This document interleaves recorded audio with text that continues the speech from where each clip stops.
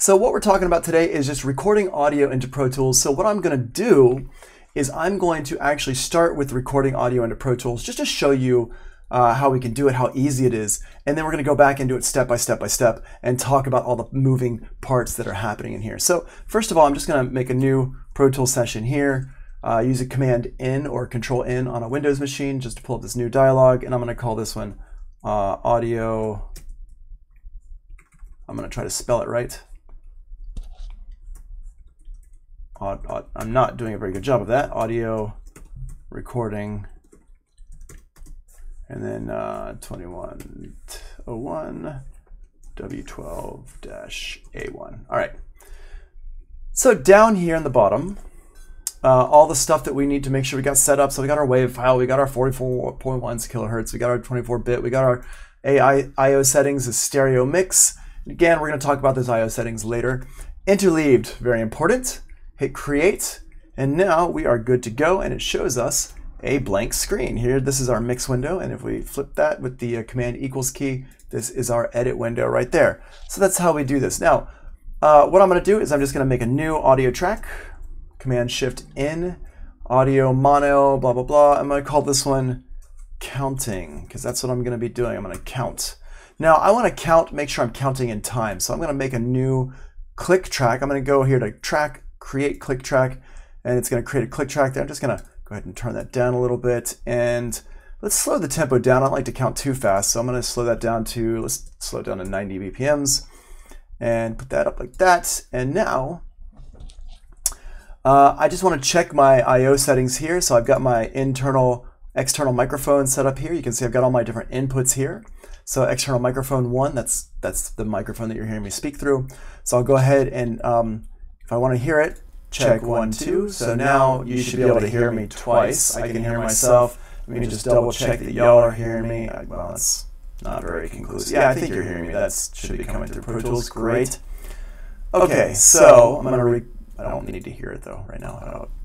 There, let me mute that. Okay, cool. So now what I'm going to do is I'm just going to hit go. There's my microphone. Sweet. I'm going to go ahead and hit the record key. Now the record on Pro Tools is Command Spacebar or F12 or the 3 key on your numeric keypad. So I have a numeric keypad, so that's what I'm going to be using. And I'm just going to go ahead and count. 1, 2, 3, 4, 5, 6, 7, 8, 9, 10, 11, 12, 13, 14, 15, 16. There we go.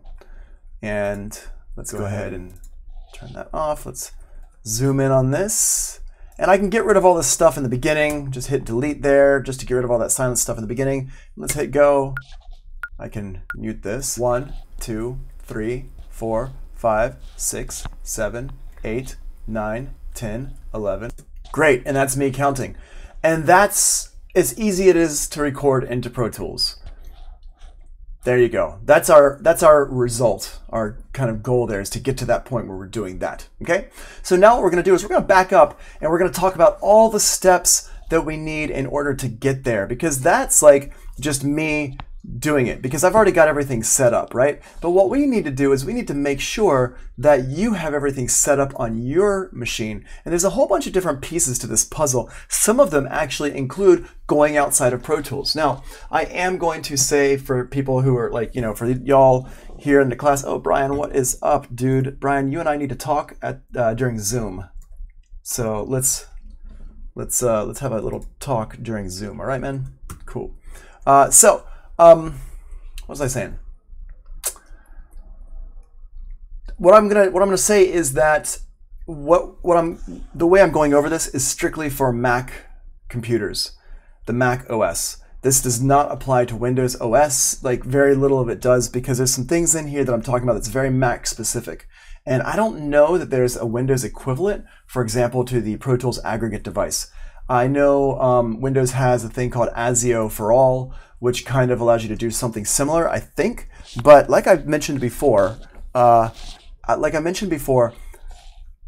don't use Windows. I only know about ASIO for all because I've done a little bit of research in it for my students and stuff, but I am not an expert by any means. So let's just be aware of that as we move forward. And if you have Windows specific questions, just understand that I might or may not be able to help you. I know there are some people in the class that can help you, so we'll maybe help point you in their direction if they're willing to help out.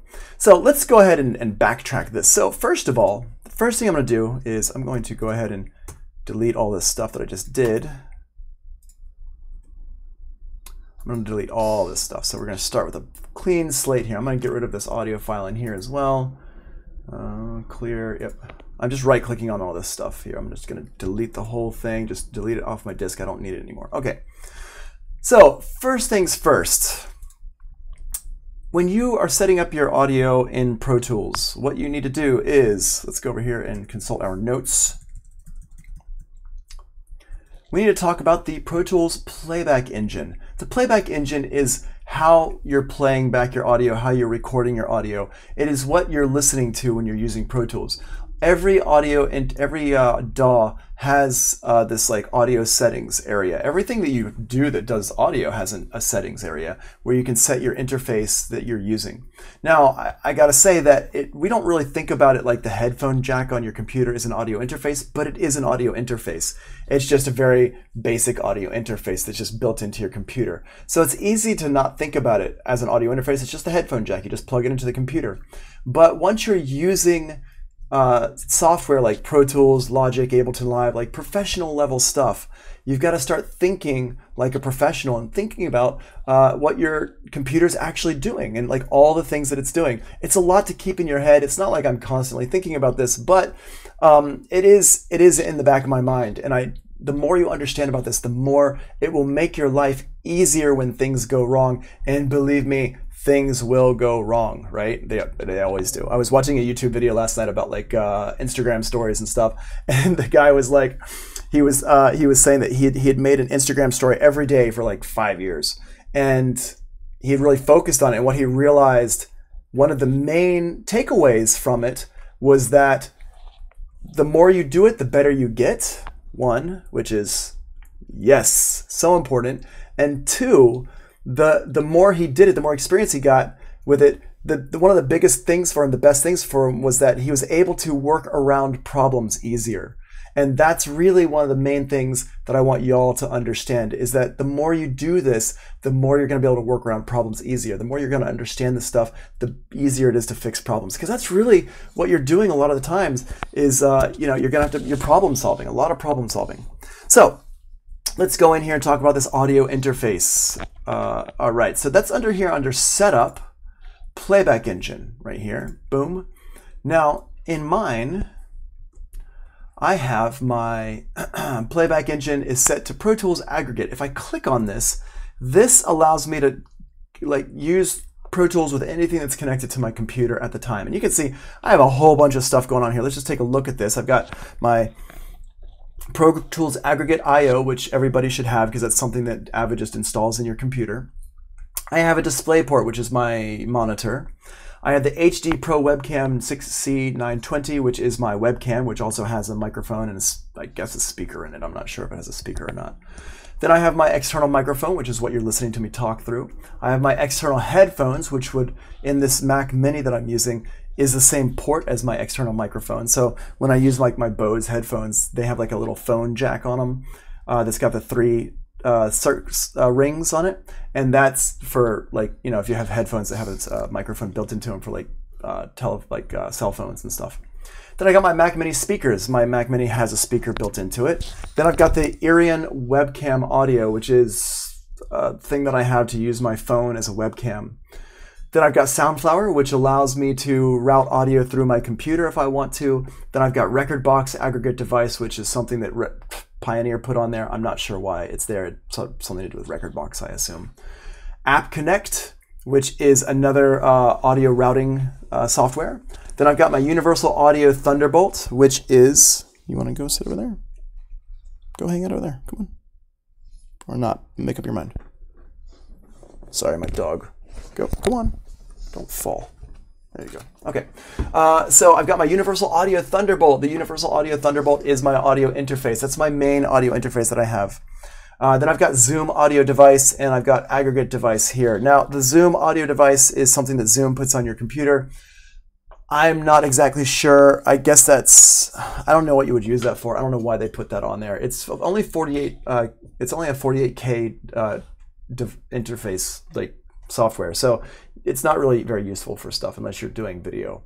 And then the aggregate device is probably something I made that's very similar to the Pro Tools aggregate. So this one, there's a lot of stuff here that you can kind of ignore, but I'm just pointing this stuff out because it's important that when you look at this list of stuff, you kind of know what everything is. It's really important that you understand what is all happening with this. Like that you can look at all these things and say, oh yeah, that's this. Oh yeah, that's this, that's this, that's this, that's this. Okay. You're not going to have nearly as much stuff as I have on your computer, but you might have some of it. You're definitely going to have, if you're running a Mac, you're going to have the speakers and the external headphones and the external microphone. You'll probably have these three things right here.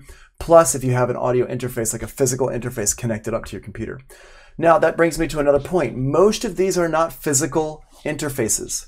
Most of these are software interfaces. And what that means is that nowadays, especially on Mac computers, you can write software that makes your computer think that it's got hardware plugged into it. It's how it works. And so it just makes it, you can do more with it. I don't know that it's necessarily easier to use. It just makes it more flexible. Charlie says multi-console. Yep. All right. So then you have the hardware buffer size. Now the hardware buffer size, that's this right here. Just go take a look at this real quick before we talk about the Pro Tools aggregate. The hardware buffer size. The buffer size is how long your computer has to think about stuff. That's this one right here. We're talking about this right here, hardware buffer size. How much time the computer is given to think about things. So let's just use an example here. If I say to you, I have two people on a train and the train is moving at 60 miles per hour, and then somebody throws a ball and the ball is moving at 5 miles an hour. How fast is it, the ball and the people are on the train? How fast is the ball moving? And there's formulas that you can figure that out, whatever. I don't know what it is. I'm just saying some random math question thing. I would then give you time to think about it. And if you know about questions like that and you know how to answer questions like that, it might take you less time. If you don't know about questions like that, it would take you way more time, right? For me, it would take me forever because I don't know how to answer that question really. But the point is, if I only give you 5 seconds to do it, you're going to have to think really fast. Then if I also said to you, hey, can you now juggle these balls? Well, you couldn't juggle the balls and do that question in 5 seconds or 10 seconds or 20 seconds or a minute. But maybe if I gave you a half hour, I said, hey, I want you to do this, and I want you to juggle the balls, and I want you to cook me some food, and I want you to wash the dishes. Then you could kind of do all that stuff within that time frame if I gave you a half hour. But if I only gave you 5 seconds to do it, you couldn't do it all. And this is like what the hardware buffer size is doing. The hardware buffer size says, hey, you're going to do all these things, and you have this amount of space to do it. And you either have a large amount of time or a short amount of time to do it.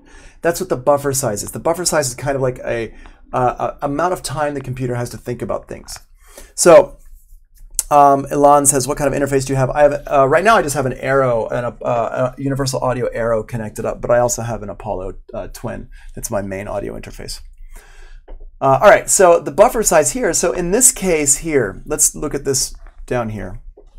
I have my keyboard controller. The keyboard controller is connected up to my computer, and then my computer is eventually connected to my speakers. So if I press a key on my keyboard controller, I play the keyboard, that's my action. The computer has the instrument in the computer, and that plays the sound. And then we hear the sound, that's the result. So the time from here to here, the time the computer has to think about it, that's the buffer size. And all this time in the middle here, between when I actually press the key and when I hear the result, that is called latency. This time between events is called latency. So people will talk about latency. They'll say there's a lot of latency, or there's a very little amount of latency. What that means is when I press the key on my keyboard, on my MIDI keyboard, and I hear the sound, how long does that take to happen?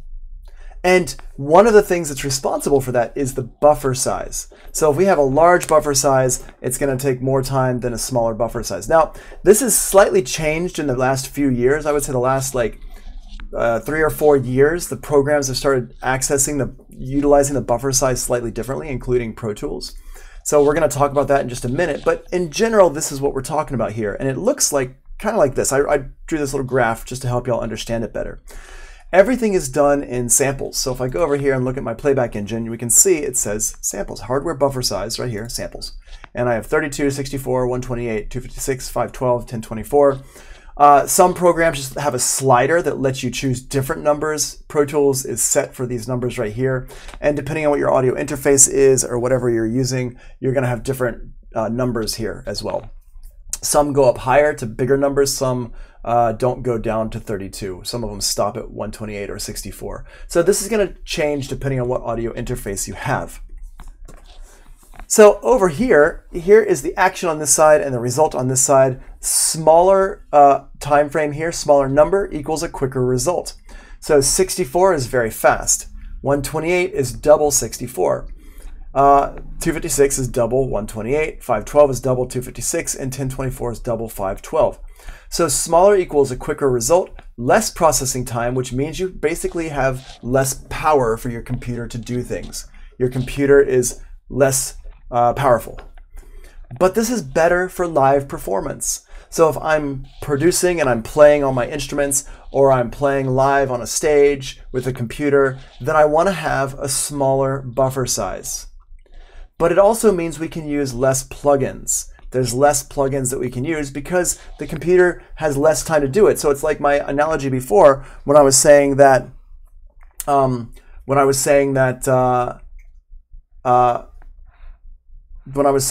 sorry, Jane, I just saw your question there. Hold on, I'm going to come to your question in just a second. Let me finish this. When I was saying that, I asked you to do a math question and wash dishes and cook me food and all this stuff. Well, if I give you less time, you could do less of those things. Like maybe you could do all this stuff, but you couldn't cook me dinner, right? So same thing for the computer. If you have a million plugins going on and you have a small buffer size, it just can't do all the things. It just can't do it all in the amount of time. So you're going to have audio dropouts. You're going to have problems. But if I have a larger buffer size, a longer time to do these things, it can actually do more stuff. So I can have more plugins. I can have more things happening. I can have heavier plugins. Heavy meaning like how much processor intensive each plugin is. It can be more processor intensive. So larger, it's a slower result, but it equals more processing power. So it's better for mixing. These larger sizes here are better for mixing because you can use more plugins and you can have more high quality plugins. But it's not good for live. Because if you've got more plugins and your computer's doing more work, the time between when you play the key on the keyboard and when you hear the sound, it's going to be a longer time frame. You're going to actually hear it. You're going to be like, and it's going to be like, bum, bum. Whereas if I have a faster buffer size, it's going to be bum, bum. You hear my hand clap, and you hear when I play the note, when I sing the note with my voice, bum. They're almost identical. Bum, bum, bum, right? But if I have a larger buffer size, bum, bum, bum, bum, bum, bum, right? It's hard to play like that. You can't play like that. There's too much of a lag. So that's what this buffer size is. So to go back to Jalen's question here, and how many samples should you set it at for a Scarlett interface?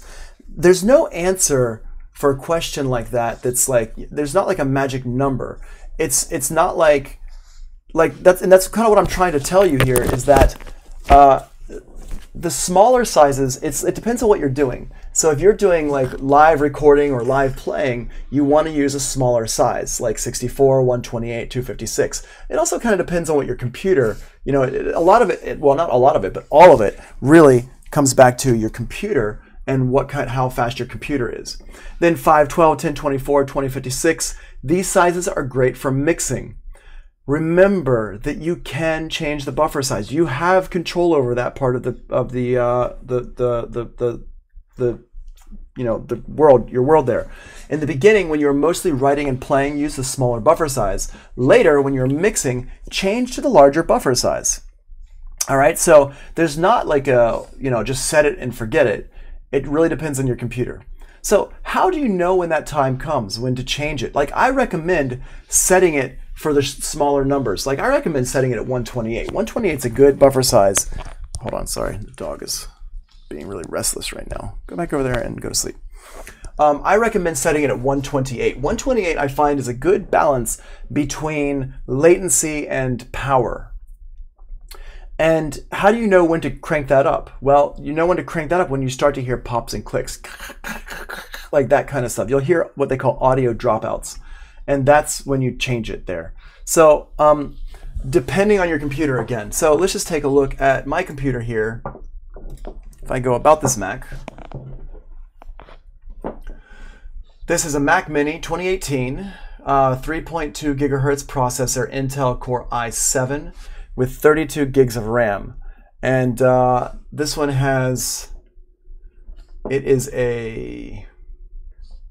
like a quad core. I don't know, if I open up Pro Tools, we can see this here. In Pro Tools, if I go to disk system usage, it's got like 12 CPU cores that Pro Tools accesses. This is incredible on such a small machine and such a cheap machine to have this much power. So with my computer here, I can basically set my Playback Engine to 128 and just leave it there and never change it. I like never have to change from 128 with this computer. The more powerful the computer you have, some of y'all have some of y'all have more modern computers, then the lower you can set that hardware buffer size and just kind of forget about it. So that's a really important thing to consider there, is that, you know, some people will say, well, yeah, but my friend uses like a computer that they got you know, at a garage sale for 300 bucks and they make beats and it sounds good. Yes, you can make beats on a computer that's older and slower, and it's totally possible. I've used older, slower computers before. Just a couple of years ago when I was in South Africa working, producing some stuff, doing some stuff over there for BMI, I was using my laptop from 2009. And that was like, I would say this back in 2017, I think I was there, or 2018. I don't remember when it was exactly. But I was using my laptop from 2009. So the laptop was like eight or 9 years old. And it wasn't great, but I could get stuff done. It was, you know, I'd have to take time and I have to know how to deal with it, but I could get stuff done. You don't need the newest computer. You just need a computer that works well and has good numbers. So for example, nowadays they got those i chips, the i7, i9s. Those are fantastic. Now Apple just came out with the M1 chips, which are just blowing everybody away in terms of speed and capabilities.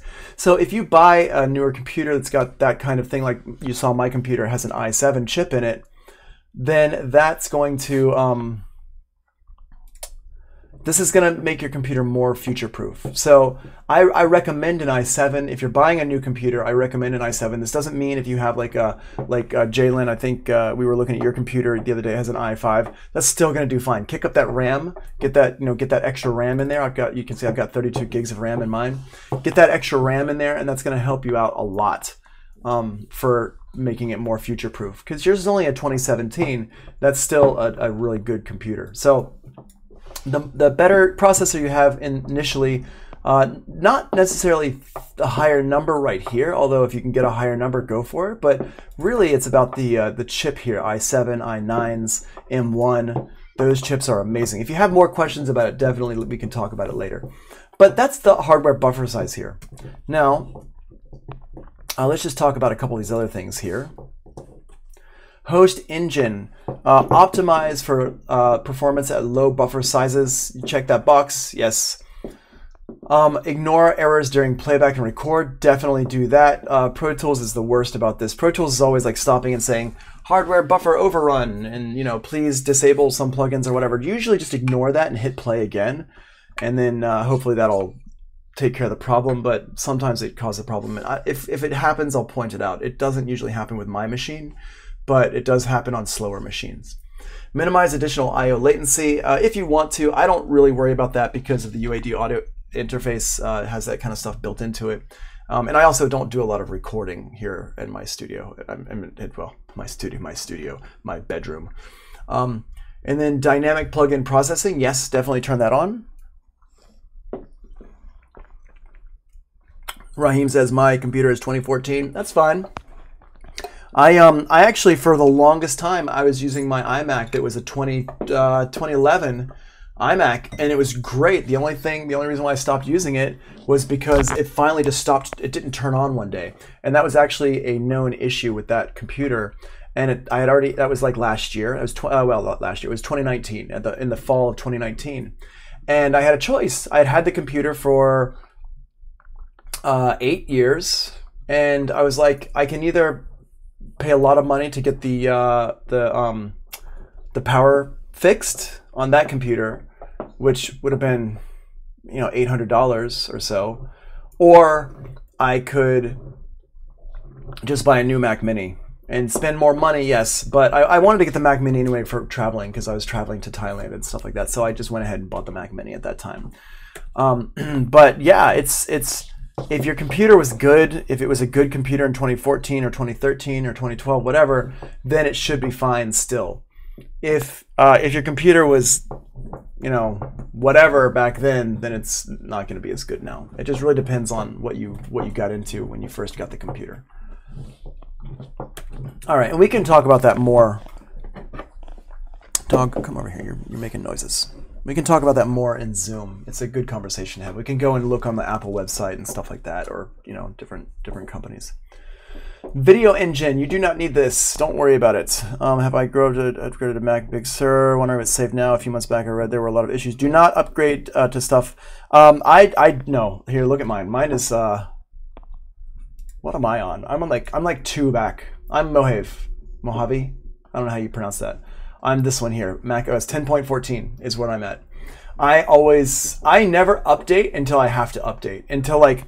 Until there comes a point where it's like, okay, this is a feature, you need this feature, or you need to update because stuff is like, they're making audio, plugins for that OS, but I never actually update. So, Mickey, just to answer your question there, I never update. So I would just hold off. Please don't buy into the hype. You do not need the latest OS unless there's some reason why you need it. If there's a reason why you need it, then definitely update. But most of the time, you probably don't need it. All right, disk playback cache size. I have mine set really high to 8 gigabytes.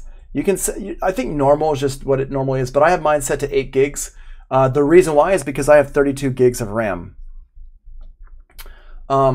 So I just have so much. Oh, Nick says Big Sur isn't currently supported by Pro Tools, but it still works. Yeah, I would hold off unless you need Big Sur, unless there's some other feature like it just works with something else or this or that or whatever. There's no reason. Don't like if it works, don't fix it. If it ain't broke, don't fix it, type of thing, right? Don't because Apple's on a yearly update. Why do I need a new operating system every single year? I don't. They do to drive their bottom line, which is, cash dollar. But thing that happened to your Mac. Oh yeah, okay, yeah. Gotta get those latest emojis. Yeah.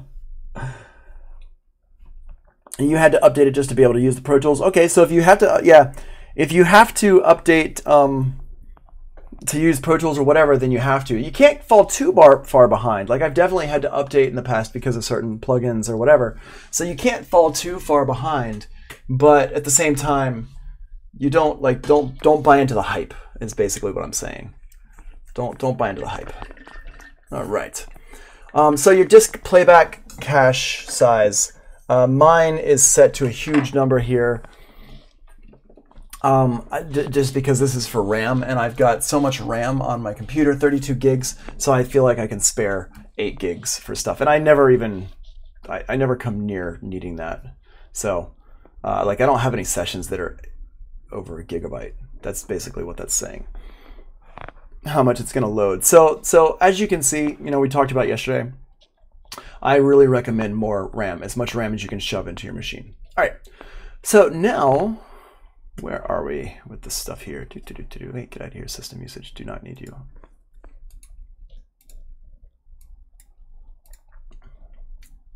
Hold on. Okay, there we go. Okay, so let's back it up here a little bit and talk about Pro Tools Aggregate. Now, Pro Tools Aggregate device. This is one of our options. If we go back up here to our setup Playback Engine and we go in here and you see all my different options I've got here. Let's go to Pro Tools Aggregate I/O, right? Well, this is one of those things, like I said before, it's actually a piece of software that the computer sees as hardware. The computer sees the Pro Tools Aggregate I/O as an audio interface, but it is not actually an audio interface. Now, in order to set up the Pro Tools Aggregate I/O, we have to go outside of Pro Tools, and I'm going to go into my audio MIDI setup. Now, let me just show you how to get there. If I go to my Finder, I'm going to open up a new window here. I'm going to go to my Applications folder, and in here, I'm going to go to my Utilities, and in here, I'm going to go to my audio MIDI setup. And if we want to see that there, it's under my Mac, which is for some reason called this weird name. And then Dodge, which is my hard drive name. And application, it's not a reference to, I just realized that's not a reference to cars. Dodge cars, Dodge Ram, all that stuff. It's a reference to a character from a book. Applications, and then utilities. And that's where my audio MIDI setup is. So in here, I can open up my audio MIDI setup. And the audio MIDI setup is actually two windows. And this is for your, this is part of your OS for Mac. And it's got two windows in here. I've got my MIDI Studio, which shows me anything that's connected up to my computer, which is lying to me right now because I do not have a Euphonics MIDI device connected up, but maybe my computer thinks I do. I do have an Arturia Minilab Mark II connected up. Okay, but you can see all the stuff that at one point was connected is up here. And if I had it connected, it would be lit up here. But what we want to pay attention to right now is audio devices. And Pip says, is the normal setting on the cache size is automatic optimization? I think, Rondell, I think that is, yes. I think the normal setting is just automatic optimization. It's not going to be too high. It's not going to be too low. I recommend taking control over it, though. If you know how much RAM you have in your computer, I recommend setting a specific set for it. Just so you know how much control you have over it. And then Pip says, does I/O just mean input output? Yes, just means in out. All right, so now let's go over here and look at this as my audio devices. And over here on the left, we're going to see all the stuff that we saw on that list before: DisplayPort, webcam, external microphone, external headphones, Mac Mini, Irian webcam, which is weird that it's got an audio thing. I didn't expect that. Soundflower, 2 channels, 64 channels. Which is, Soundflower is actually really cool. We'll talk about that more when we talk about sampling and stuff like that. Then we got my Pro Tools Aggregate I/O. We got Record Box Aggregate I/O, which I could probably get rid of. I'm just going to get rid of that because I don't feel like I want that one.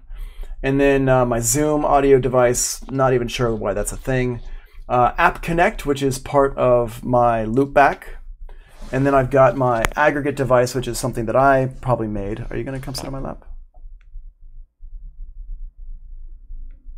Does that not look inviting? Whatever. Fine, be that way. The dog is like, come on. Stop being indecisive. There we go. All right. The dog is like, all right, now there you go. Now it's time to be comfy. Comfy, yes, okay. Everybody wins. I get a dog on my lap, and the dog gets a lap. All right, so this aggregate device here is something I had set up. Oh, I know I had that set up. Okay, I don't need that. Yeah, if I need it, I'll just set it up again. All right, and you can see here I just hit the plus or minus key down here to add more devices. But let's go ahead and look at this Pro Tools Aggregate I/O. This is something that Avid installs for you. It's not. If you can always make your own aggregate device, but they went ahead and installed one for you. Oh, the Zoom audio allows you to share audio when doing screen share. Oh, it's that broken thing that never works. I see. Right. Ha ha ha ha ha. Maybe, okay. So I guess I have to set up things to go to the Zoom audio. Interesting. I didn't realize that. That's whatever. Okay. So I guess it's their way of making things work, quote unquote work. All right, so over here we have in my Pro Tools aggregate IO, all the things that are in this list should also show up in here, because what this is going to do is it's going to allow me to connect multiple devices at the same time. So let's go ahead and look at our notes. This is what here, this Pro Tools aggregate says this can combine any audio interface you have connected to your computer. So if I have a headphone out and a microphone in, which is what you might have on a laptop, for example, these are seen as two separate devices by your Mac OS. So, and also by Pro Tools. So then the Pro Tools aggregate device, what you do is you check the box next to each one of these, and this allows you to be able to record your voice and listen to your headphones at the same time through the microphone built into your laptop. So in order to do that, if you want to hear them, if you want to do everything at the same time, you have to have that selected. So if we go over here, we can see that I've got my Universal Audio Thunderbolt set up so that that's checked. And then I also have my external headphones checked, and I also have my external microphone checked. So now I can use all three of these things to get inputs and outputs working with my computer, with Pro Tools. And that's what we do. Now over here on the right-hand side, it tells you how many inputs and outputs there are. And then here it says drift correction. Now drift correction, basically what that means is that, you know, y'all talked about sample rate and stuff like that. And sample rate is like how many times a second your computer is taking a snapshot of that audio. Well, if you have multiple devices that are converting analog to digital, those devices are all taking snapshots. And what the drift correction tries to do is it tries to line it up so they all take snapshots at the exact same time, which is going to make your audio sound better in theory. Now, in reality, you have to have ridiculously amazing ears to be able to hear that difference. But the theory is that it will sound better. The reality is, unless your ears are just phenomenal, good luck hearing it. I went into a studio once with a guy, his name was Ariel Bergeau, and he's a mix engineer for like hip hop and now house music and stuff like that. And he works with some really big people. He's a really good mix engineer, super nice guy. He works, I think he's in Jersey now, but he was in Queens, and then he was up in Harlem for a while at the studio that Just Blaze was working out of. He's been like Grammy nominated. I don't know if he's actually won a Grammy, but at this point, probably. He's amazing. Anyway, I was in his studio a while back because I used to go and do some stuff when I worked for IK Multimedia, and I'd travel around and do some stuff with him, and he's a super nice guy. So we hit it off, and I was in his studio once, and he was showing me some stuff because you can buy this thing called a word clock that does this drift correction. It kind of links up all your digital devices. And he was playing me stuff, and he was like playing me audio that he'd recorded with this word clock device was like a $5,000 piece of gear. And he was playing me stuff that he had done with that and stuff that he had done without it. And the stuff he had done with it, the vocals he recorded with it, he was like, you hear how much cleaner it is? And then the stuff he would record without it was like, you hear how much like it's like a little bit dirtier.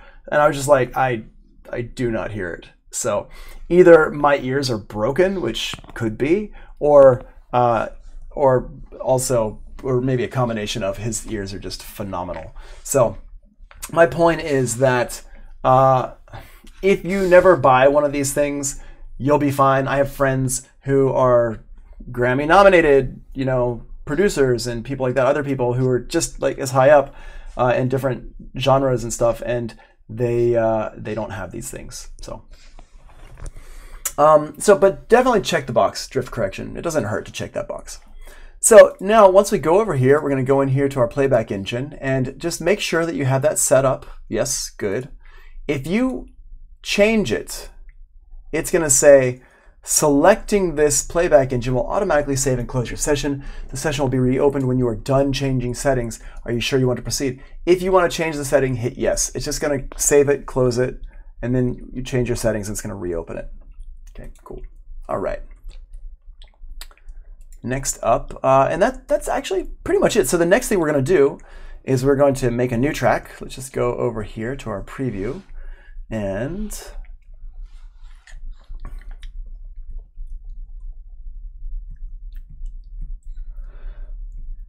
All right, so we're going to skip the import audio stuff for a second here. Yeah, so what we're going to do first is we're going to make a new track. Command-Shift-N, I'm going to make a mono track because I want to record mono. Remember, most of the time you're going to record mono. We're going to talk about that in just a second. Hit go. There we go. I'm going to rename the track. We'll call it counting because that's what we were doing before. And now in here, either window works. It doesn't matter which window I'm in, if I want to go to this window or this window. And we have an I/O section here, the input and the output here. The input is on top, the output is on the bottom. The input is where you're recording that audio from. So in this case here, it's going to be an external microphone. That's going to be my microphone I have on my lapel here. Boom. And the output is where it's going to go to. Now, you always usually want it to go to the one that has your speaker right here. They have a little icon here for your speaker. The main one's usually it, but you have all these options, especially once you're using that Pro Tool Aggregate I/O, you're going to have a lot of options here. Just use the main output, and also make sure you always set up a master fader. I didn't have that master fader set up earlier because I was just doing like a real quick demonstration for y'all. But usually you want to have this master fader set up. There you go, there's that. And let's go take a look at our notes. So we have some notes to look at here. There we go. So the Playback Engine, track input settings, the I/O is on top here. All this stuff here we're not gonna worry about. I just want to point this out here. It's just got everything on your track listed for you right here. Okay, so if you're wondering what anything is, there it is right there. You got your automation, group editing, pan knob, input, all this stuff. We're going to talk about those buttons in just a second here. Track type, all that stuff there. So one last thing, just always make sure you are using an audio track. You cannot record onto a aux track. And if you want to use an instrument track, you cannot record audio onto that. That's only for MIDI. So, all right, let's take a look at these little buttons here. Zoom in, whoops. There we go. So over here on the left-hand side, we've got our record button. Then we have our input monitor button. Then we have our solo button and our mute button. The input monitor button, if I click this, check 1, 2. Now we can hear my voice through Pro Tools. This button right here is useful if you just want to play audio through an audio track, but you don't actually want to record onto the audio track. You just want to play the audio through it or just check the signal or something. That's what the I is for. The I stands for input monitor. The record button is when you actually want to record. And usually when you click it, it's going to automatically input monitor. So we're going to hear it when we're doing it. The difference is with these two here is that this one, if I'm recording stuff, any track that's record armed, which is what that little red button is there, record enabled, any track that's record armed will record when I hit the record button. But any track that's only says I will not actually record when I hit the record button. So in order to hit the record button in Pro Tools, you have to have at least one track record armed. All right, solo's out that track. If there's a whole bunch of tracks and I just want to hear the one track, solo does that. And then mute will actually mute the track. So if I don't want to hear that track, I mute it. It just turns that track off. Solo and mute you probably talked about in Mod 1. I can't imagine you did not talk about them in Mod 1. Great. All this other stuff here, we'll talk about this another time. We're not going to talk about it right now. The only thing I'm just going to talk about is the playlist here. We're going to talk about those in just a second. But for now, we're just going to deal with the wave. Just going to do everything with waveform. And if your track, if your audio track ever says anything other than waveform, just put it back to waveform for right now. That's all you really need to know about that. All right. So now, once we have that stuff set up, I hit the I button. Just check, make sure, yes, 1, 2. We can hear that I'm talking. So we're good to go there. Awesome. Okay, cool. So the next thing I want to do is if we're doing any kind of assignment or, whenever you're doing anything that you want to do timing-wise, I recommend always do it with a click track. So to create a click track, go up here to track and go create click track. Boom. I'm going to move it up to the top here. And here's my click. If you want to change the sound of your click track, because the sound of the click, a lot of them I don't like them very much. So you just open it up by clicking on it here. And if you don't see that stuff, you can also always go over here to your mix window. You'll see it in the mix window, or just make sure you click on this box right here and it'll let you show you what you're looking at here on the edit window. Open it up, and I can change my sounds right here. You have 2 clicks. You have click 1 and click 2. Click 1 is for your downbeat. Click 2 is all your other beats. So click 1, and I can set these up for this type of stuff. I can set it for shakers and all these things. They don't sound amazing. They sound like metronomes. So just be aware that, you know, that is horrible sounding. Right? That's a little bit less horrible. Right? And then you can also set different tempos down here. So put it back on this one. Well, why are you not? Oh, I gotta turn something. Oh, follow me. I gotta turn that off, and then there we go. There we go. And I can just set this to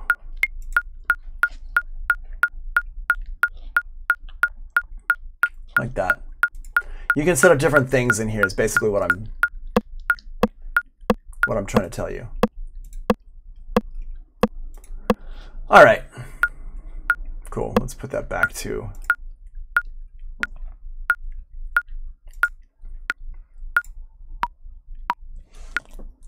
all right, cool. Maybe a little bit better, actually. I kind of like that one. Let's save that. Save settings. There we go. And I'll show you about saving settings and all that stuff. So what's the M button for? Mute. The M button mutes it. It just basically turns it off so you don't hear that track anymore. All right. So we got this here. So now in Pro Tools, let's go back over to our notes and go back up here real quick. We have different record modes. We've got normal record mode, loop record mode, and quick punch. So the thing with Pro Tools is that you must hit the record button before you start playback in Pro Tools.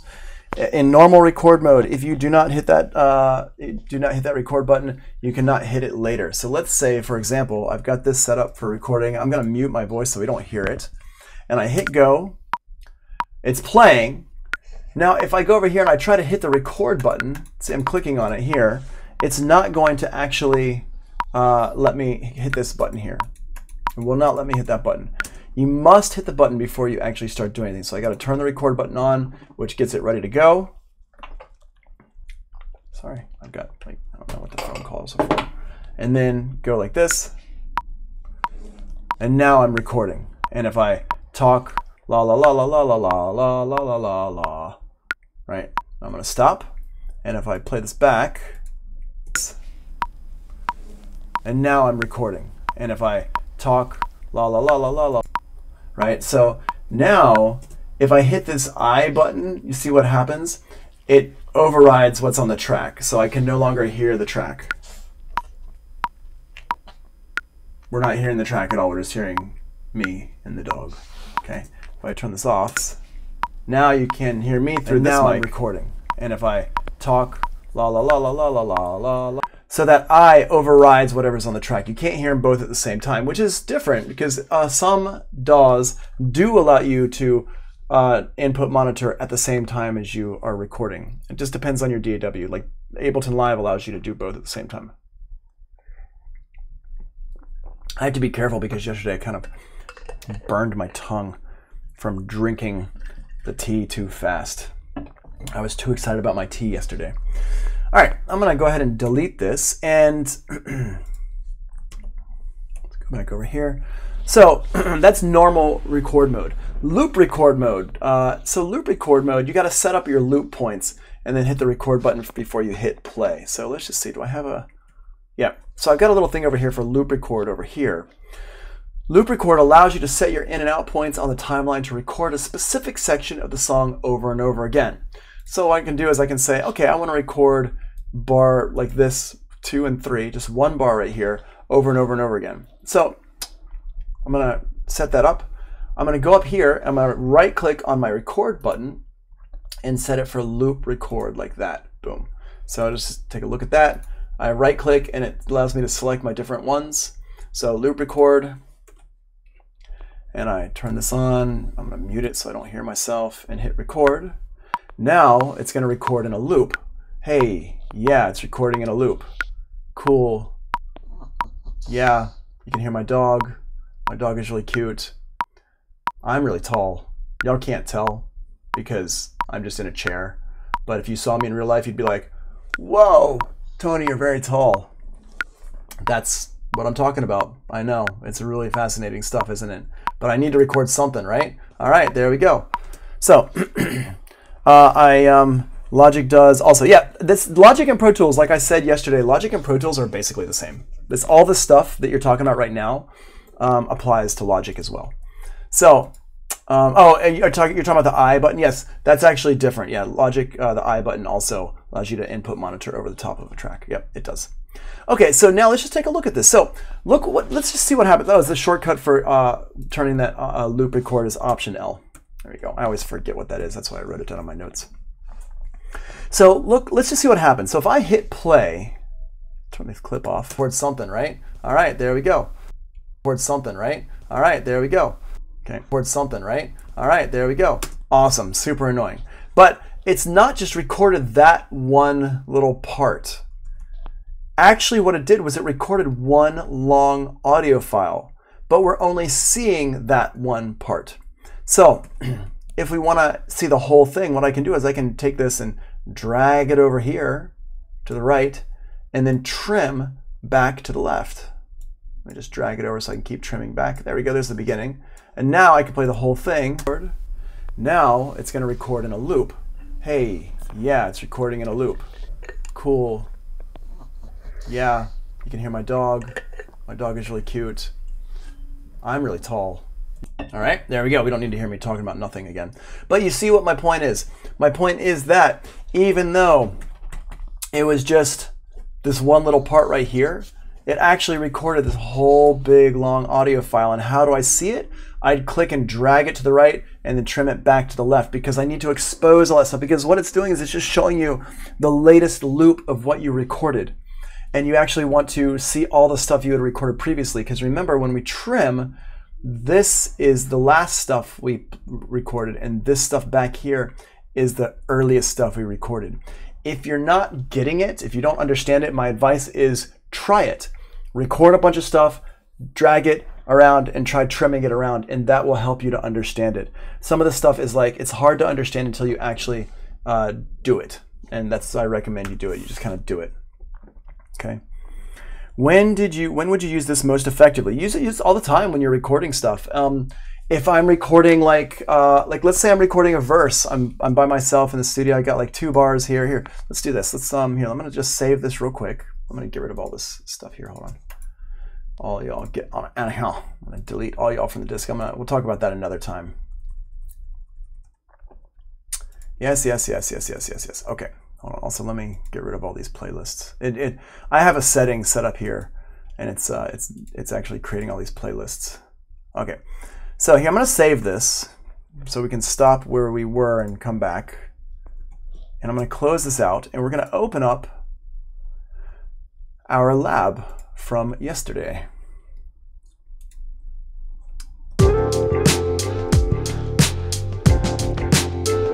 All right. So we got this, and what I'm going to do is I'm going to insert some time into everything. And again, this is something we'll talk about later on. Let's insert 8 bars from start. Start is going to be at 13. And we'll insert 6 bars. Cool. And we'll just take all this stuff here.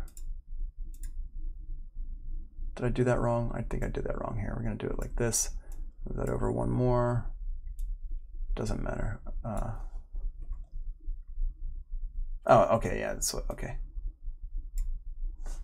Here, I'm just going to move this over again like that. There we go. And one more of these. Okay, cool. So I got this now, and so my song, it does this.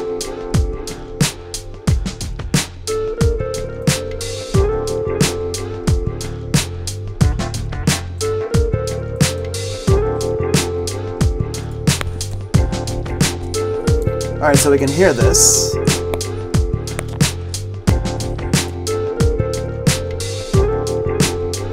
Elon, you're funny. Pro Tools is dope. I think I'm done with FL. Yeah, I mean, FL is good for programming drums and stuff like that. There's a lot of really cool things about FL that people like about it. Don't forget those. But at the same time, for editing audio, there's nothing beats Pro Tools. Even Ableton Live. Pro Tools is so much easier for editing audio. If you're recording audio, editing audio, stuff like that, Pro Tools is the GOAT. Way better than, even better than Ableton Live, and I love Ableton Live. I will make beats all day long in Ableton Live, but if I was doing engineering and editing audio and stuff like that, then I'm working in Pro Tools. All right, so now let's just take a look at this. So what I want to do, let's say that I got this here. Let's drop the drums out right here and put the drums back in and drop them out right back here again. And over here, let's take the percussion out here and let's take out the bass right here. So I'm just kind of doing like a quick little arrangement of this and the guitar part here. Let's take this guitar loop and just do that with it.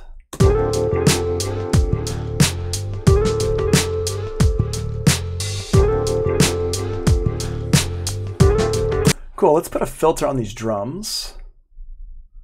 Let's put the, this filter comes with it. So this is a good little filter, vintage filter here. And what I'm gonna do is I'm gonna put a little automation on here just to make this a little bit funky. Enable, there we go, turn the resonance down, and the cutoff is up here.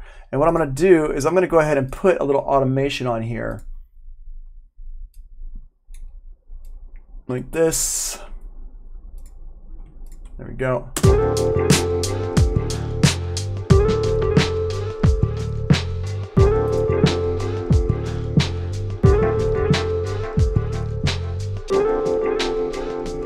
Awesome, and we'll do the same thing with this one here.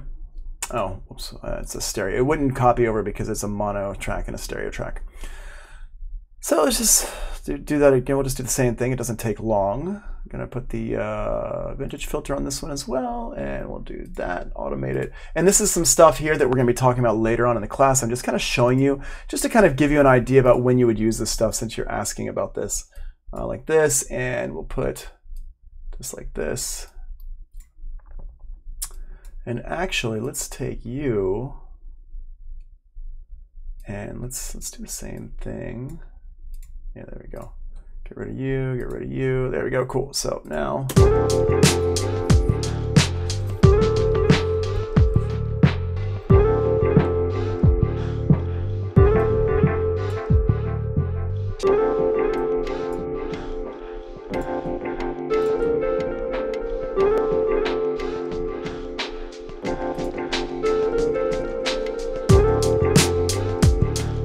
All right, cool. So let's say that I am in the studio, you're in the studio with somebody, and you have all this, like this little track set up like this, and they have a vocal part they need to record, but they want to record it maybe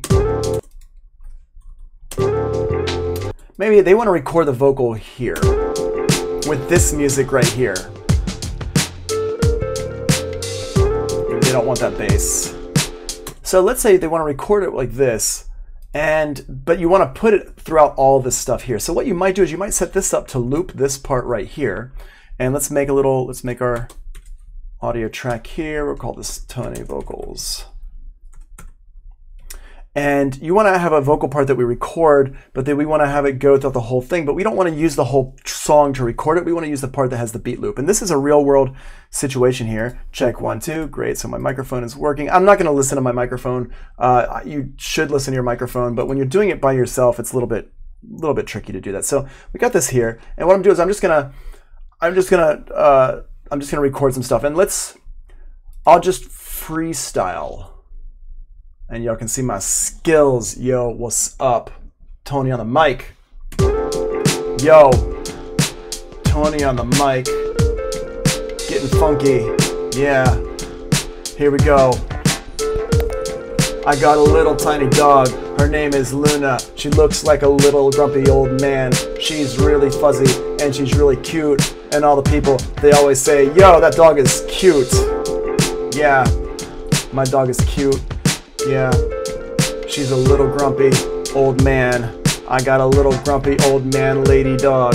It's 2021, so a lady can look like a man. That's totally cool. My dog, she embraces that entirely, and I love it. I love that about her. Yeah, my little Luna she's super cute. She sits on my lap while I teach. What's up? Yeah, there we go. I got a groove. Cool. Bars. Recorded for posterity. All right, so we have all that. I recorded all that with this drum loop going on, so I have the rhythm, right? But what I can do is I can take this and I can drag it over here to the right, and I can pull it back like this. So now we have all those bars, but what's going to happen is I'm going to have the feel of all those drums, but we're going to be hearing it. Let me just put a little compression on this bad boy. What do I have in here that might be good to use? Ooh, let's use the slate. Hold on, let's do a save as. Whoops. Save as this one here. Boop. Save as? Yeah. Save as vocal. All right. So let's put a little slate on here to get the mix rack.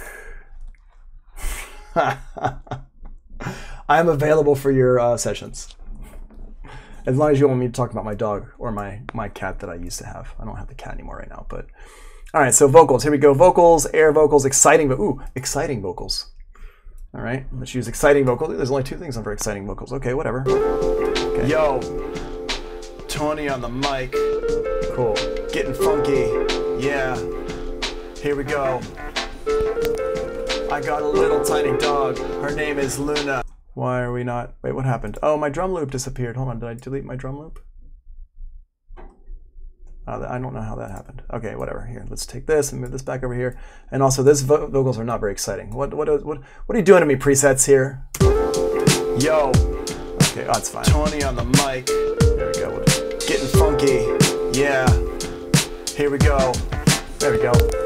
I got a little tiny dog. Her name is Luna. She looks like a little grumpy old man. She's really fuzzy and she's really cute. And all the people, they always say, yo, that dog is cute. Yeah, my dog is cute. So you can hear the rhythm stays on even when I pull the rhythm out here. Old man. I got a little grumpy old man lady dog. It's 2021, so a lady can look like a man. That's totally cool. My dog, she embraces that entirely, and I love it. I love that about her. Yeah, my little Luna she's super cute. She sits on my lap while I teach. Okay, and you can see that even though I recorded everything with those drums in, I was able to have whatever happening in the background because I just recorded the drums in one section, and then I recorded the vocals in one section with the drums and then just took them and put them out throughout the whole entire song there. And even with the, and that's a real world situation. I've done that so many times, okay? So that's why we might use this. And the other way we'd use this is when we're doing a vocal, if I have a vocal that I know what I'm gonna use. So let's say, for example, that I have this 4-bar loop here, and I want to record my vocals in here. And I want to record the same thing, but I want to pick the better part for it. And this is actually what we're going to be talking about today, but let me just show you a real world use for this, and we're going to come back and talk about. We're going to be talking about comping vocals and for lab 2, and we're actually going to be going deeper into comping vocals in like a week or so. But I just want to kind of give you like a little idea so you can see where this is going to end up going. So I go in here and let's just say, let's go in here and we'll just, let's set this up here. Whoops, not you. Let's do a little pre-roll here of 1 bar. There we go. My dog is cute, y'all. My dog is cute, y'all. My dog's name is Luna and she's cute, y'all. My dog is cute, y'all. My dog is cute, y'all. Her name is Luna and she's a really little cute, y'all. My dog is cute, y'all. My dog is cute, y'all. Her name is Luna and she's really, really cute, y'all. My dog is cute, y'all. My dog is cute, y'all. Her name is Luna and she's really, really cute, y'all. My dog is cute, y'all. My dog is cute, y'all. Her name is Luna and she's really, really cute, y'all. My dog is cute, y'all. My dog is cute, y'all. Her name is Luna and she's really, really cute, y'all. Right, so I just recorded that a whole bunch of times there, and now what I can do is I can actually use this to stack it up on top of itself. So I could go in here and I can say, all right, let's duplicate this, Let's duplicate it a couple times. Let's duplicate it 3 times. So we have 4 of them. And now what I could do is I can grab different sections from each one. Boop, like that. So we'll do this. And let's do this. And what I'm going to do here is I'm just going to grab this one from here. I'm going to copy and cut this out like that. Cut this out like this. And now let's just paste these over here like this, duplicate this. And now I'm going to go ahead and turn these down because I've got it like a bunch of times. And now let's see what that sounds like. Cute, y'all. My dog is cute, y'all. Her name is Luna and she's really, really cute, y'all. My dog is cute, y'all. My dog is cute, y'all. Her name is Luna and she's really, really cute, y'all. My dog is cute, y'all. My dog is cute, y'all. Her name is Luna and she's really, really cute, y'all. My dog is cute, y'all. My dog is cute, y'all. Her name is Luna and she's really, really cute, y'all. There we go. My dog is cute, y'all. Now I've got instant doubles. Her name is Luna and she's really, really cute, y'all. My dog is cute, y'all. My dog is cute, y'all. Her name is Luna and she's really, really cute, y'all. My dog is cute, y'all. My dog is cute, y'all. Her name. And you see how immediately that just sounds so much better. And yeah, it saves you a lot of time stacking. It saves so much time. And this is a really great way to use this. Now, we haven't even talked about playlists and comping and stuff like that, which we're going to talk about later. But this is what I want you to understand about like looping and stuff like that. This is how it works. So super cool, right, Ty? Yeah. Yep. Mm-hmm. And super fast like this. And this is like just me sitting here by myself doing this. So once you're good at this and once you've done it a bunch of times and you're quick with it, you can make that magic happen so fast. All right. So yeah, and that's, I mean, so if let me just take this one part here and drag it over here real quick. And let's make a copy of it. I'm going to hold down Option or Alt and drag it over. And if we take a look at this, see, it's all this stuff that I recorded in here, but I'm only using a couple of sections of it like that, right? All the stuff we recorded, because it's looping, it's actually making one long audio file, but we're only using one little section of it. And so that's really what I wanted to kind of demonstrate there. So loop record records one long audio file, but you only see one section of it. You can use the trim tool to see the entire file. I'm just using the trim tool. And I'm using my smart tool. Remember the smart tool? I'm going in here and I'm clicking in the middle bottom section for the grabber tool. And here, let me just make that bigger so we can see. And the left-hand side over here to trim, or the right-hand side to trim, right? Or if I wanted to fade it, I can fade up here. If I want to fade over here, I can fade over here. If you want to get rid of your fades, you can just click and delete with the grabber tool. Now, one thing I'd also want to point out to you, and this is something I didn't talk about yesterday, but I do want to talk about today. Yesterday, remember, we talked about our edit modes over here on the left-hand side, shuffle, spot, slip, and grid. The two that I use mostly is slip and grid, F2 and F4. But I want to talk about real quick about this thing called a temporary slip mode. Temporary slip mode, what this does is it basically see, if I move it, see how it's snapping to the grid? But if I hold down my command key or the control key on Windows, I think, if I hold that down, it turns off the grid mode. So it's like what I call a temporary slip mode, or just grid mute. I don't know what you would say, but it's like temporary, I'd call it temporary slip mode. So here, if I want to just adjust this, so like this part here,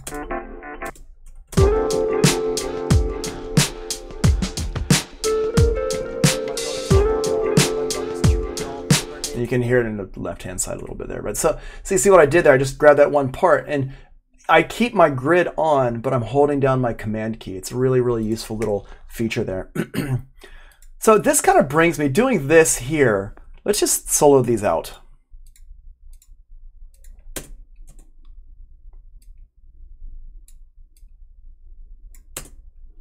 Oh, that's I got that still turned on. Cute, y'all. My dog is cute, y'all. Her name is Luna. And awesome. Let me just get a little bit at the beginning here because I can. I want that my dog is, right? Okay, there we go. But we don't want to loop that here. Cute, y'all. My dog is cute, y'all. Her name is Luna, and she's really, really cute, y'all. My dog is cute, y'all. My dog is cute. Awesome. Oh, and this one, oh, we need that. Hold on, we need this over here like that. There we go. Cool. Okay, because we were missing that one there. Okay, sweet. Now what I'm going to do is... Cute, y'all. My dog is cute, y'all. Her name is Luna, and she's really, really cute, y'all. My dog is cute, y'all. My dog is... Better. Okay, so, couple things. One, hold on, let me just grab the end of this one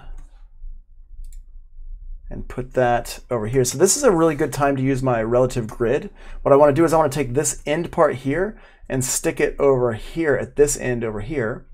So what I can do is I can just go over here and I just grab that, and I'm just going to hold down Option and drag it over like this, and there it is. Boom, it just stays right where it needed to be. That's relative grid. That's what we talked about that yesterday, and that's when you would use relative grid. That's super, super useful. What I want to talk about, though, is the whole stereo thing. Remember we talked about mono versus stereo and recording everything with mono tracks? Well, this is the perfect time to demonstrate that right here. So audio tracks, mono versus stereo. Remember, most audio tracks will be recorded in mono. You're going to record almost all your audio tracks in mono, right?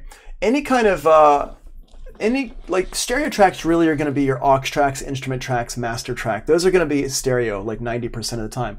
Audio tracks are going to be mono most of the time. But it comes back to that question. We talked about this yesterday. If mixes are stereo, why are most audio tracks mono? And this is a really good example of this.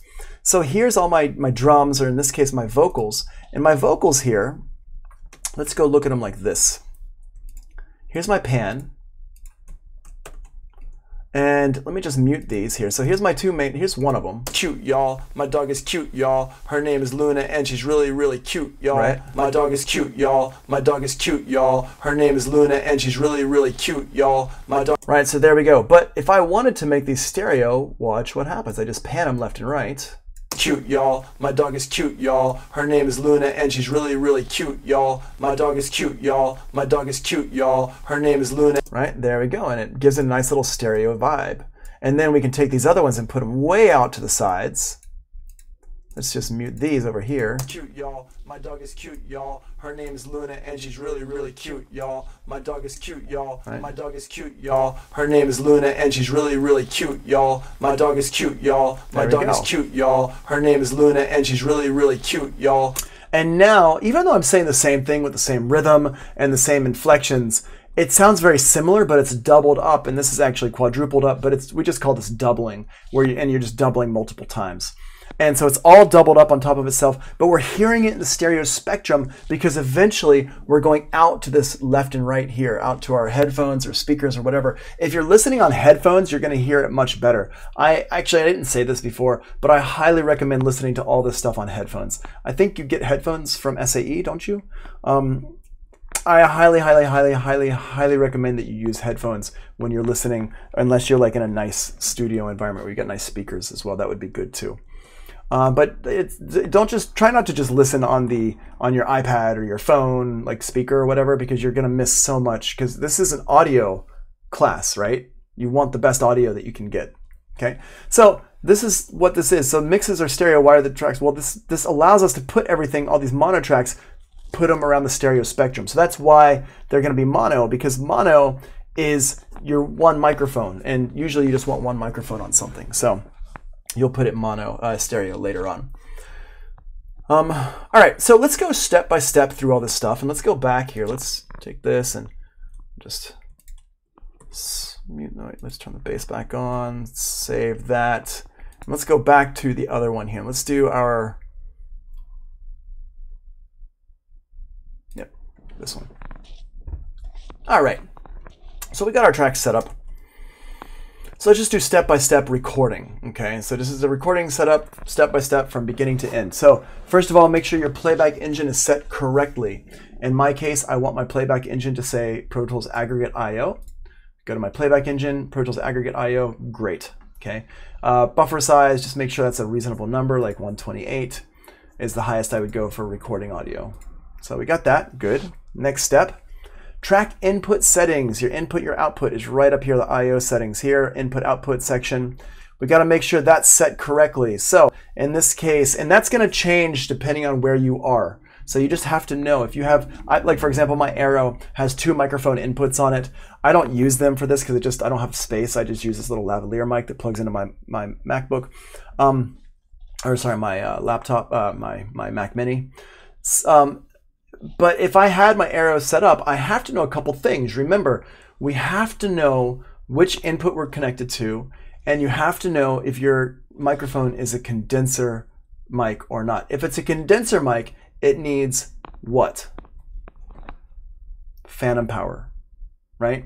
So we got to make sure that if we have a condenser mic, we have the phantom power turned on, and you have to know which input you're plugged into. That's something I can't tell you the answer to that question. Which one is it plugged into? Well, you have to look and see which one it's plugged into, okay? So I know I'm coming into external microphone number 1 here. I only have 1 external microphone, but you can see here I've got all these other inputs in here. So I could have any of these. I got mic line 1 and 2, all this stuff here. So, but I don't have anything plugged into those. So my external microphone is into here. Output is just set for output 1 and 2. That's totally fine. Now we want to mute the track to avoid feedback. So I always usually, when in doubt, mute it first. If you know what your situation is and you know you're fine, then don't worry about muting it. But when in doubt, mute it first. And then engage the input monitor button. This allows you to hear whatever's playing through the track. This must be on in order to monitor the incoming audio. They changed it in Pro Tools now. You don't have to have that turned on anymore with the later versions. Or maybe I have something, a setting set up. But I don't think I do. But I may have turned on something at some point when I was teaching a class and I just forgot about it. Hold on, let's just see real quick if there's a operation record, disable. That seems normal. Okay, yeah, I think, yeah.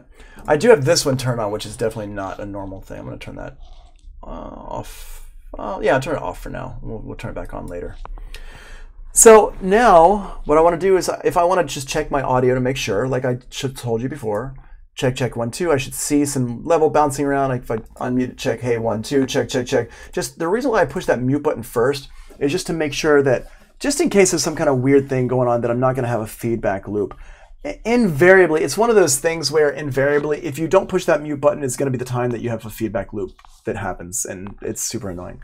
So it could break things. It's dangerous and annoying. All right, so I check the input monitor, make sure we're good. Okay, cool. It doesn't have to be on anymore to monitor the audio, incoming audio. This is from a couple of years ago. I think they changed something in Pro Tools now to put it like back to an older way. Then the track record enable button. Engage this for any track you want to record onto. So if I want to record onto this track right here, click on that. Hey, check 1 2, check. And you notice that I do not have the I button pressed here. And again, I feel like it might be something here. I'm not sure. But anyway, if you don't see things bouncing around, then just turn the I button on, and then you'll see that you want to see this meter bouncing around.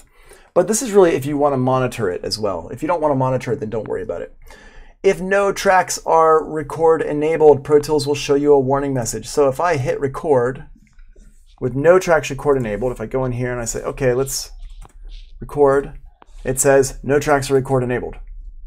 Not a very glamorous message, but there it is. Okay, cool. So there we go. Boom. Level setting. This is all about checking the input level. You don't want it too soft, but you also don't want it to clip. The musician should play at the normal volume levels he or she will be performing at. Don't let singers or horn players play super loud for too long. Save it for the recording. Okay, so there's a couple things here. Right now, I'm basically, when I'm talking, I'm looking at my level over here, and I'm level set. Check 1 2, check. We do need to hear it. Hey. But the only reason we need to hear it really is just to make sure that there's not kind of any kind of weird thing happening. Hey, hello, hey. So I could do like this. Check 1 2, but you can see I'm clipping if I do like this too much. So I want to keep it, I'm going to keep it down here. It's a little bit better, not super proximity. And and just make sure that it sounds right. You know, you want to make sure there's no like crackling, popping, that's not like doing some kind of weird things. That's why you need to monitor it. And we're going to talk more about that next week on Monday, because we're going to talk about the audient, and we're going to have a whole long thing about the input path and the monitor path. And we're going to be really discussing that in detail. And maybe, did Kia already talk about this stuff with you? Like the input path, monitor path, level settings, all that stuff. Is this like review? I hope it is, but I'm not 100% sure that it would be. Somebody let me know if this is a review right now.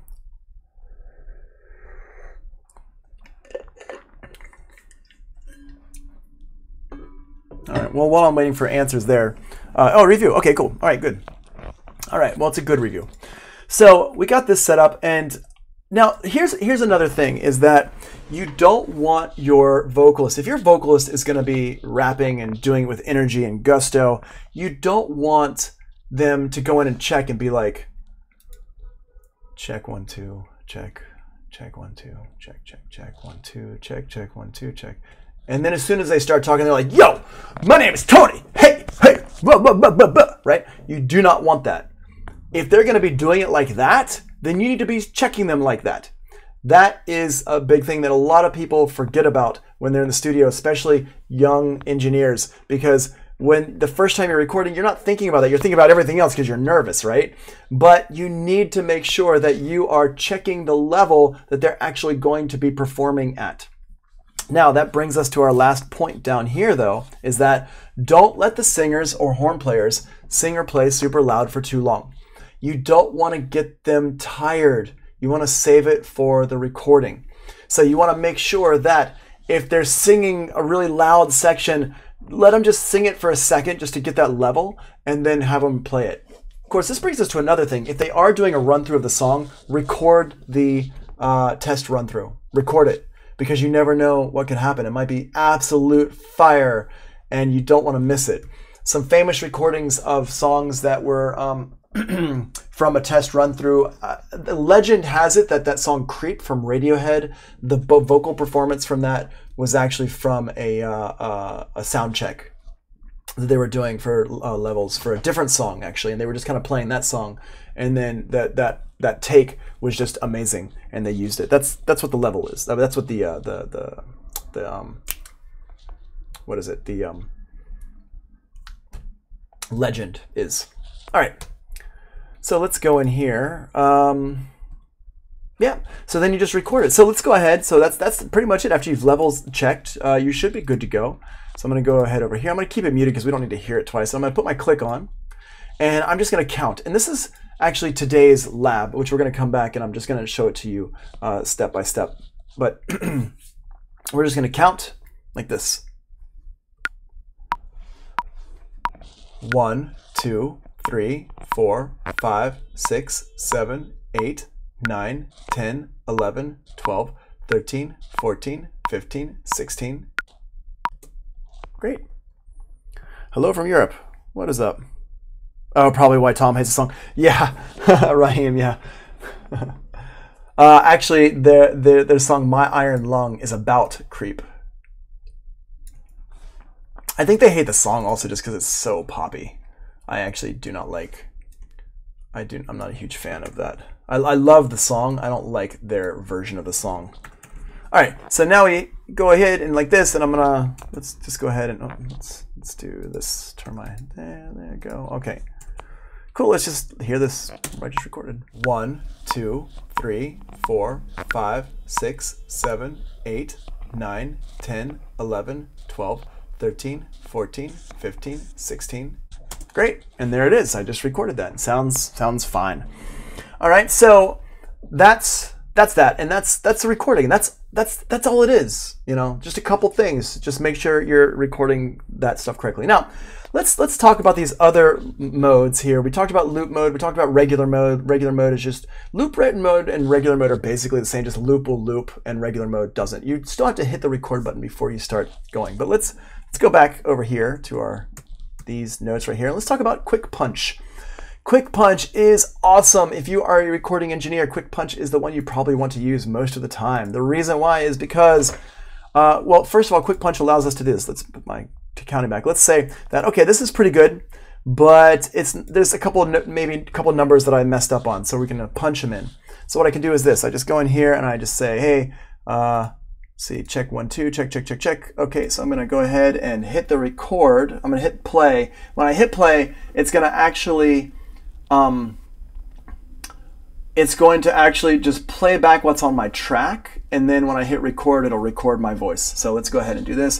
Check 1 2, hey. So it's gonna 1 2 3 4 5 6 7 8 9 10 11 12 13 14 15 16. Okay, and even though it's different sounding, here, let's turn that off and let's listen to it. 1 2 3 4 5 6 7 8 9 10 11 12. Right? And you can 13, hear where I punched in and punched out on it. Okay, so that's one thing that Quick Punch is useful for. Honestly, if you're gonna, like most people do these days, they just do the whole thing again and they just go and comp it later, which again, we're gonna talk about that on in a couple, like Monday, not next Monday, but the week after that. But let me just show you this really cool other thing that Quick Punch is good for. I'm gonna delete all this stuff, and okay, let's say in our imagination that you have a band in the studio and the band is set up and they're ready to record. Let's say it's Radiohead, and they say, okay, we're ready to record, and you go ahead and you say, okay, go. And they start playing. Let's get the click track. Okay. 2 3 4 5 6 7 8 9 10 11 12. And they're feeling it. They're into it. You know, they're like 1 2 3 4 5 6 7 8 9 10. You know, very Tom York, right? And then you look down and you're like, wait, I'm not recording anything. Oh, my dog liked it so much she kicked stuff off of her table. And you look down and you're like, wait, I'm not recording anything. Oh my gosh. But as long as you have Quick Punch enabled, I'm gonna hit the record button. It's recording way over here, and now I hit stop. Now, here's the cool thing, is that I can drag this back, and it turns out that Quick Punch was recording the audio the entire time. Everything that I didn't think I was recording was actually being recorded. Go, and they start playing. Let's get the click track.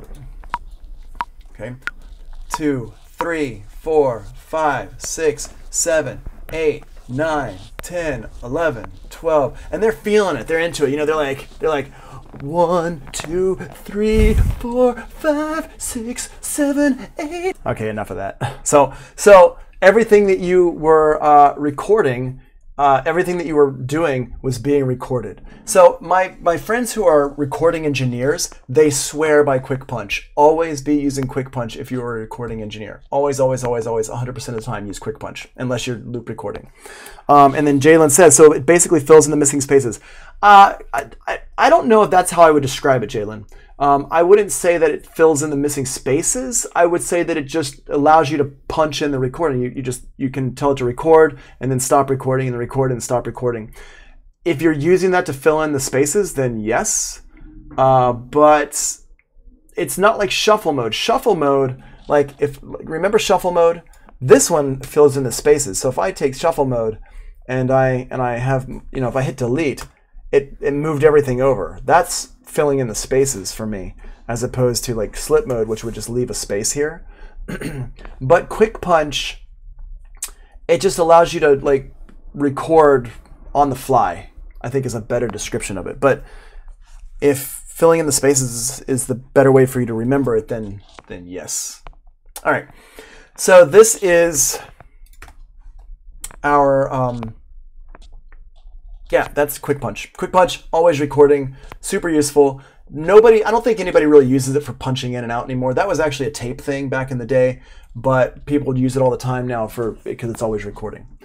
So Quick Punch is always recording. To save a recording with Quick Punch, you must click record before you stop playback. If you stop playback first, the background recording will be lost. So for example, if I've got this over here, I'm recording and I'm in Quick Punch mode and I hit 1 2 3 4 and I hit stop and I hit the record button, it didn't actually record what I'd done before. It's that older one is just gone. So I have to, if I hit play 1 2 3 4, then I hit record, then it will allow me to see what was previously there. Okay, so that's Quick Punch right there.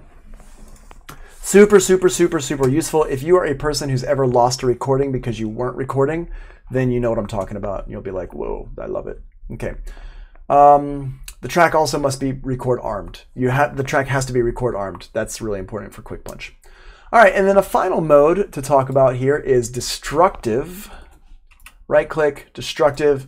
Destructive, I'm not sure it still works the way that it used to work. It used to be destructive, but basically, don't even worry about it. Seriously, forget it exists. Like, just don't use destructive mode. I've never seen anybody record with destructive mode anymore.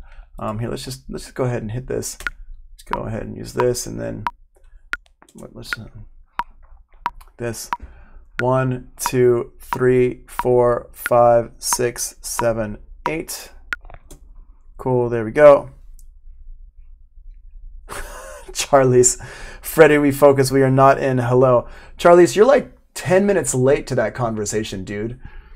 Freddie said hello like 20 minutes ago, man.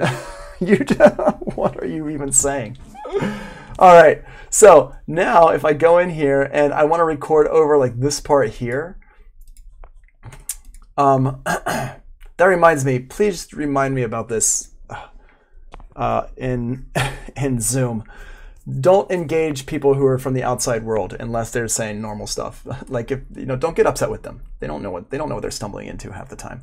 All right, so I go over here and I'm going to go in here and pre-roll. And let's pre-roll this for 1 bar, not 4 bars, 1 bar, and hit record. Check, check, check, checkity, check, check, checkity, check, check, check, check, check. Cool. And see that? It just destroyed my original recording here.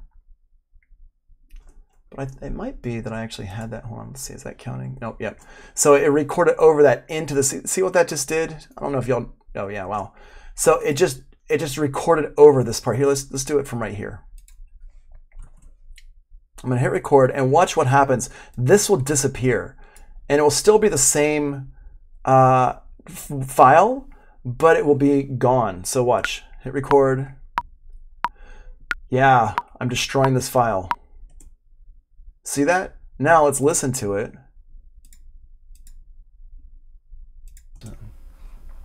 This. Yeah, I'm destroying this file.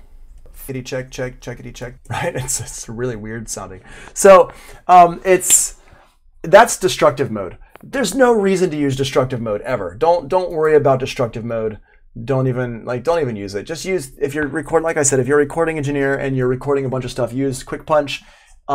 If you are working in your home studio and you're working with like just little sections, I recommend loop mode. I use loop mode all the time when I'm doing stuff myself or just one person.